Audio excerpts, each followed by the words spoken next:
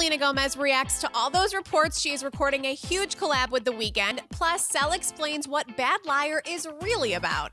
Hey guys, it's Emily for HollywoodLife.com, and Selena is still band-aiding The Weeknd on his tour and is clearly his #1 stan as she sings all the words in Toronto. Sel is also on her promotional grind for her song Bad Liar, which is currently stuck at 80 on the Billboard Hot 100. Sel talked with Power 96 Miami, admitting she's that girl who wears her heart on her sleeve but feels kind of trapped because every Instagram she posts turns into huge news. On the other hand, Sel says she's done worrying about what other people think of her. Selena also reveals the last time she was a bad liar. I was planning a trip, and I was saying I'm gonna leave, but I was trying to get somebody really cute to tell me to stay. Selena, boys lie, so lying to boys is life. No one is judging you. Sel also goes on to explain the song is actually about how she always fails to play it cool around a new boy she likes. When Selena is obsessed with someone, she admits she just can't hide it. So Selena is the bad liar here, not some ex or whatever crazy theories are out there. Finally, will Sel and The Weeknd make this collab thing happen?